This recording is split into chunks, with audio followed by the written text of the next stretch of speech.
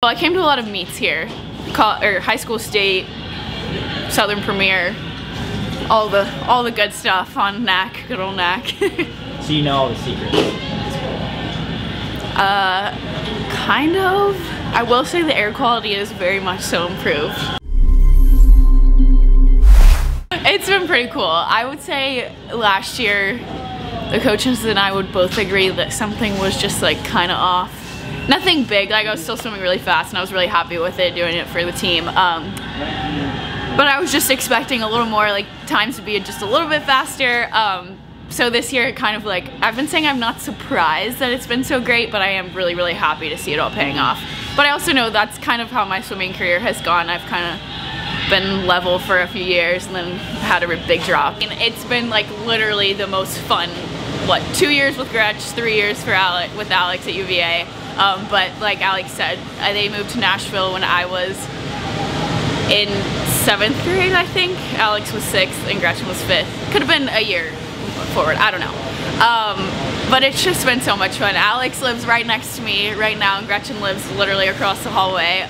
So we see each other so much and we come home together. You know, I feel like the third Walsh sister, but they're so amazing, and just I feel like an old woman when I say this, but to see how much they've grown. Marshall can attest to this, he's standing right there, but I literally used to be the ones having to like get them to the blocks in high school, like, you guys, come on.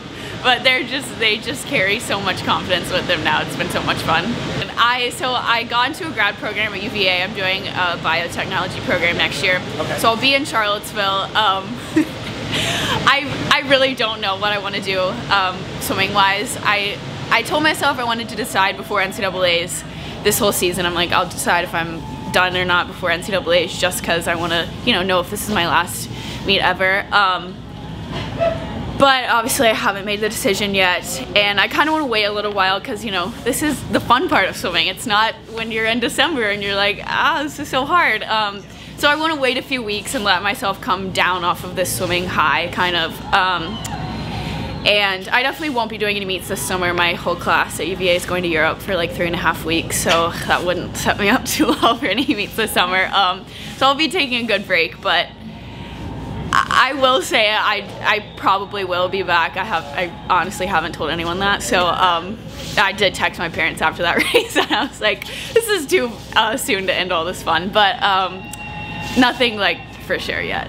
Yeah, long course has kind of been up and down for me. Just I do so well with like the team atmosphere in the college season, and it has been a little bit hard for me to like transfer that to long course. I guess it was 2 summers ago whenever trials was, however many years ago that was, I found a good groove and I was really happy with that. And then last year I kind of lost it, last summer I kind of lost it for whatever reason. I have no idea what it was. And then this summer I won't be really doing any long course meets, maybe 1 or 2 back home in Nashville, I don't know.